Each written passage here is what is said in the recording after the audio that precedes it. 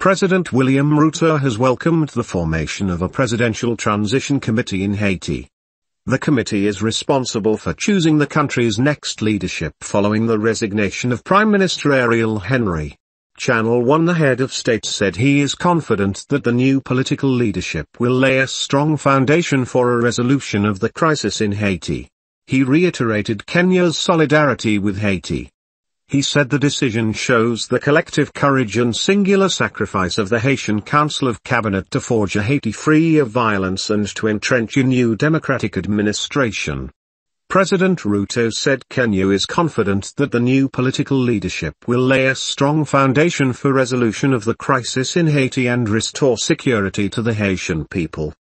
The Presidential Transition Council Committee is responsible for choosing the country's next leadership following the resignation of Prime Minister Ariel Henry. The formation of the council was facilitated by Caribbean's regional bloc, which has been in the forefront of finding peace in Haiti.